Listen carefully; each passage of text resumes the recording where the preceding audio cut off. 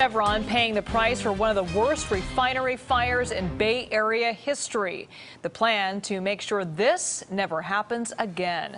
The thick black smoke sent thousands to the hospital. Refinery workers were lucky to escape with their lives. KPIX 5's Juliette Goodrich on the safety upgrades now in the works. Juliette? Well, Ken, here it is. This is the settlement order. The main priority, work safety at the refinery and also the safety to residents in the surrounding area. You know, that day, 15,000 residents in Richmond went to the hospital with breathing issues because of the fire. August 6th, 2012, thick black smoke fills the sky at the Richmond refinery, caused by a corroded and leaky pipe. A vapor cloud engulfed 19 workers who were fixing the leak, and within minutes, vapor ignited into a wall of flames.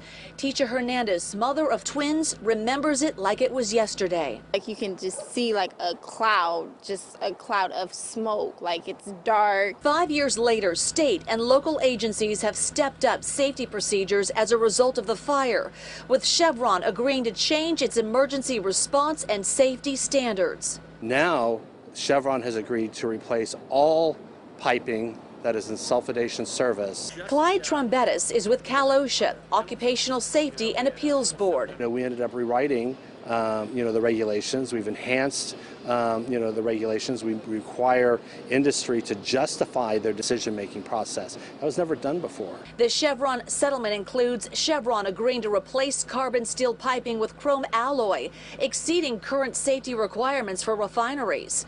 Extensive emergency response training for all workers and contract workers, paying penalties of more than $1 million, and donating $200,000 to job partnership training to prepare students for future work in the refinery industry.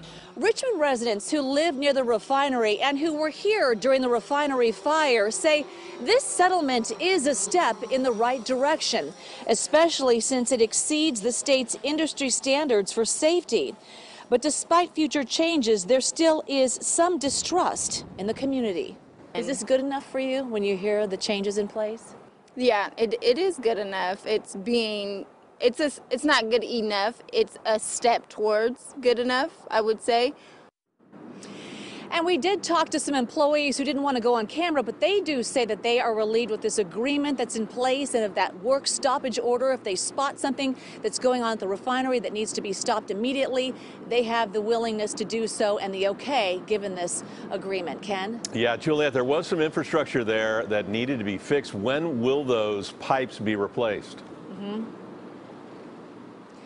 Well, we're talking about corroded pipes. In fact, there is a photo that shows one of them that was corroded back when it happened in 2012. We can show that. What they're doing now is they've replaced some of them back in 2013 that needed that extensive replacement. And now they're going through miles and miles of pipe as we speak to get every one of them replaced. And they hope to have that done by January 1st, 2019. All right, Juliette Goodrich live in Richmond tonight. Thank you, Juliette.